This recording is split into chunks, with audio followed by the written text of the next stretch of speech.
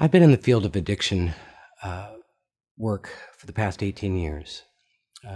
30 years ago, I had my own dependency issues. And through a series of events, I was able to get into treatment and get into recovery. And after getting into recovery and treatment, I said, what do I want to do with the rest of my life? And I decided I wanted to help people.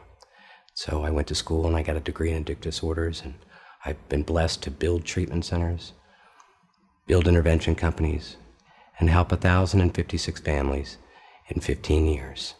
Some of the signs that an individual exhibits in their addiction: loss of productivity, isolation, anger, manipulating. I'll go tomorrow. No, it's not that bad. I don't have a problem. You have the problem. These are the tools of an addict that help perpetuate their addiction and keep the family in that paralyzed state.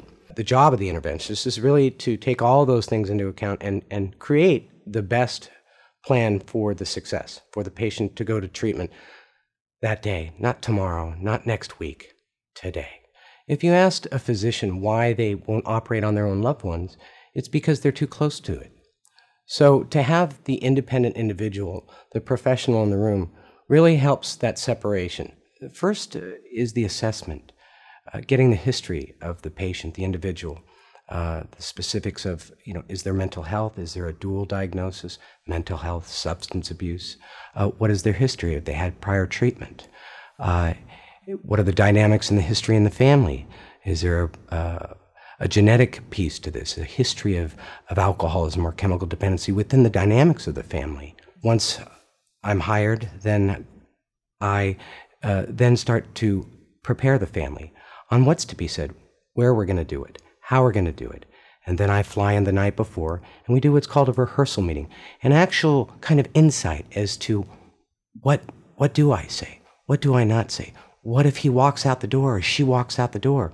What if she won't go to treatment? So the family's prepared of plan A, plan B, plan C.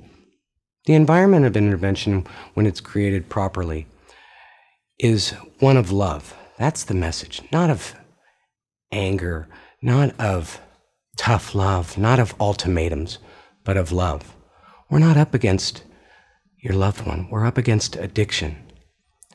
It could be an hour, it could be 3 hours. But by the end of this process, the dynamics will have changed. In the patient going to treatment, and the family being able to get the new tools in the beginning of the journey of recovery. What we learn in the intervention that day helps this family and the patient in a lifelong process.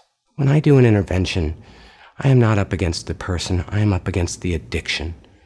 We're not saying no to your loved one, we're saying no to the addiction that is paralyzing your family and killing your loved one.